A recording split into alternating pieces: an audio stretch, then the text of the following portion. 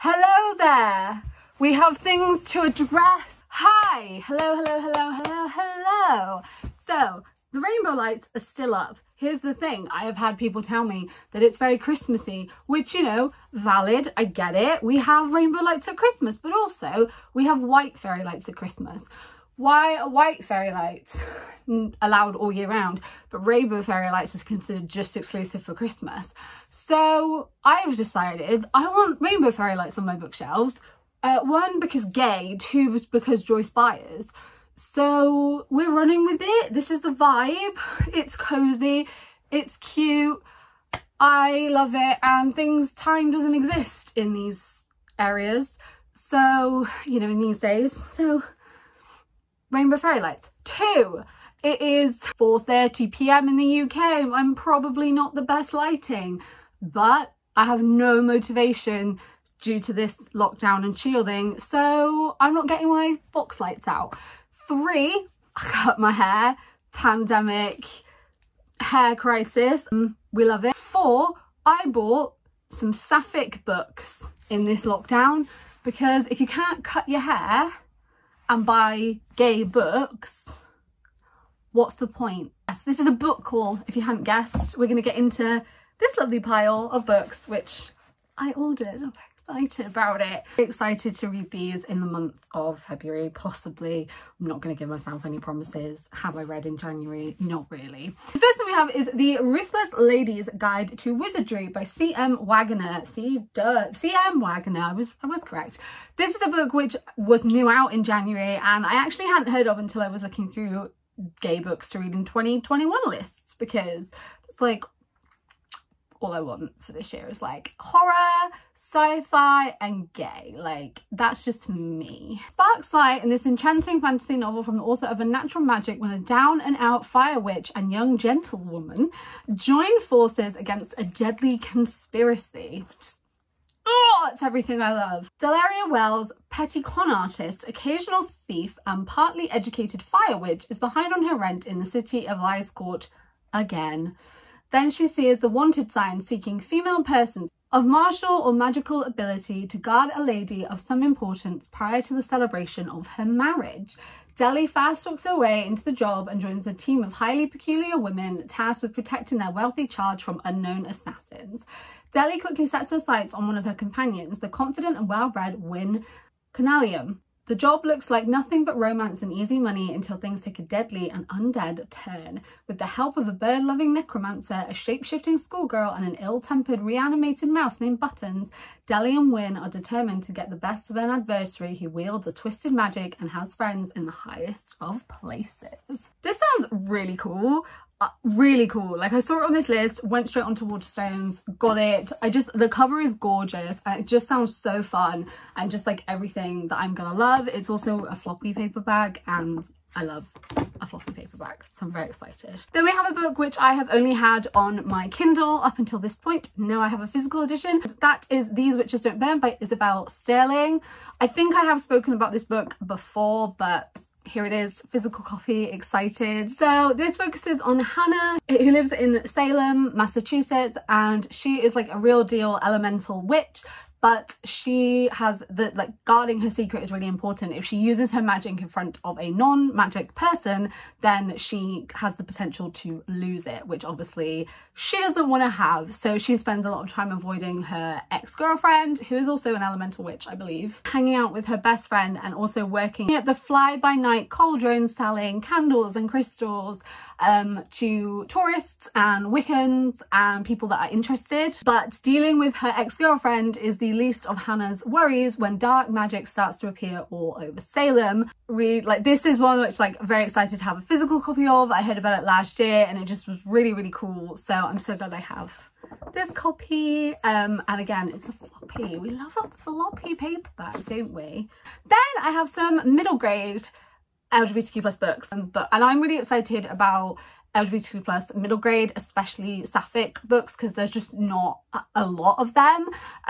So I'm really excited. They're by the same author. They're both by Meg Grehan, who is an author that I learnt about recently, and I just believe it's really important to have stories exploring so many different types of people and sexualities and identities at such a young age, because people need to have things that they can relate to and that they understand. So I think that these are really important. So this focuses on Stevie. Stevie is 11. She doesn't know about the fish in the sea. She doesn't know about the constellations in the sky, but she also doesn't know why she feels this way about her best friend Chloe. And I didn't realize that this is kind of written in like, not like poetry form, but almost kind of like lyrical. So I'm really excited to read this. It sounds really good, and definitely something which I wish I had when I was a little bit younger. This one is not middle grade. It focuses on Beth, and she decides that she is going to spend, it's New Year, and she's going to spend the whole year inside of her house. And it focuses on like her mental health and dealing with that. And I think there are aspects of OCD. There's a lot of talking about organization and routine and how she feels and what came before. And as someone who has anxiety and OCD and also mild agoraphobia, which is something I haven't really spoken about, but is a thing which I have. So this is really interesting to me. So she's plans to spend the year in and doesn't factor in Mouse, who is an animal and who isn't a mouse. I think Mouse is a cat, but I might be mistaken. But an animal comes to the window to kind of like nosy in the house, and Mouse's owner Alice kind of comes to see, like, to get Mouse, and kind of worms her way into Beth's life. And it is friendship and support and how that can really help with mental health and dealing with mental health. So I'm really looking forward to reading this one. I think I'm actually going to read this one very soon. I'm really looking forward to it because it just sounds wonderful. Then I have two Nina LaCour books. I have Watch Over Me and Hold Still.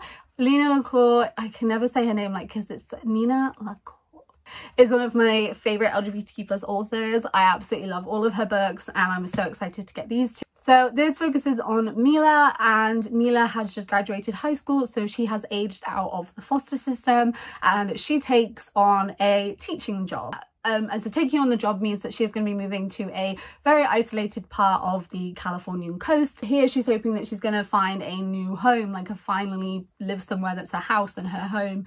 And whilst it is a refuge for her, it is haunted by the past, and then her own past kind of comes out and up. And the thing I really love about Nina LaCour's books is that she does have a really interesting exploration of who you were and who you are and how the past can impact you.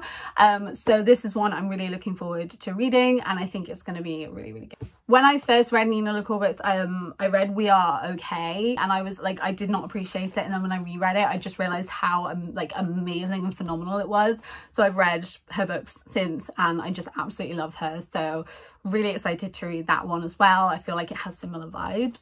Then, like I said, we have Hold Still, and this focuses on Ingrid and Caitlin. Ingrid tells Caitlin, I will go wherever you go, but that was actually not true, and Ingrid then actually takes her own life, and her suicide completely shatters Caitlin, and she just doesn't know what to do. She's completely unsure of her life now without her friend, without all of these things that they loved, and what she's supposed to do without her. But Ingrid has left a goodbye in her journal, stories and letters and writings and all of these things. So Caitlin kind of goes through Ingrid's last days and moments and sort of uses that to try and find hope and renew feelings that she had to see this story and everything that Ingrid has created. This one might be quite triggering, so definitely take caution when reading it, but it is one that I'm really looking forward to reading, and I think that it's going to be really important. And if it's anything like what Nina LaCour has written before, I think she's going to have done it phenomenally. Then finally, this isn't particularly a sapphic book, but I got The Stonewall Riots Coming Out in the Streets by Gail A. Pittman. That was a lot of words. And this is a non-fiction book documenting the Stonewall Riot. So for those that may not know, the Stonewall Riots took place in June 1969 in the Stonewall Inn in New York City. That is what started one of the biggest gay rights movements and riots and protests, and it's why Pride is in June, and it's how laws came into place and rights for gay people, because there was a raid in the Stonewall Inn, because at the time being gay was like illegal in so many places, so many more places than it still is now. I think it's still important to remember that it is still illegal in 72 countries, so the work is not done.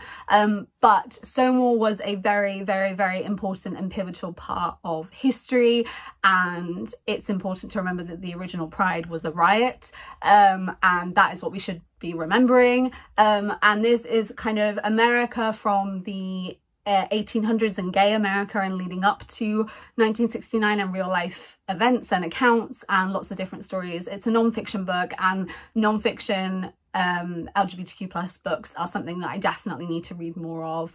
You know, I'm constantly trying to educate myself about this history, and I think it's just really important to know all aspects of the LGBTQ plus history and how that has impacted and the impact it's had on the world. So I'm really looking forward to reading this one too. So that was some LGBTQIA books that I got recently. I'm really, really excited to delve into them. I'd love to know if you guys have read any of them. What would you recommend I start with? Did you like them? What did you think? Let me know in the description down below. Thank you guys for watching. If you're new here, then I make videos a couple of times a week about books and fandom things, so if you want to stick around and join us, feel free to hit that subscribe button and the notification bell. And as usual, all the links to my other social medias and also my Stranger Things podcast are in the description down below. Thank you guys for watching. I hope you're doing really, really, really, really well, and I will see you next time. Goodbye.